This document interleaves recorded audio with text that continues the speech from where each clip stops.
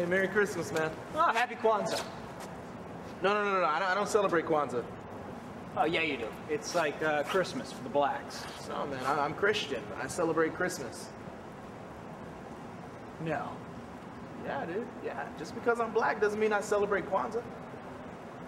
Yeah, it does. No, wait. Hold on a second. Come here.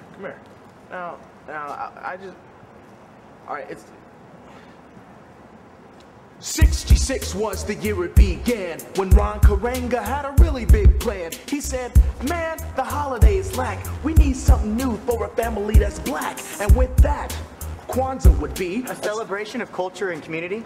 Now you see. Yeah. And when in practice, Kwanzaa's focused on the principles of blackness, of which there's 7. So 7 days to celebrate. Oh, like Hanukkah. Nah, they have 8. Besides, blacks don't like Jews.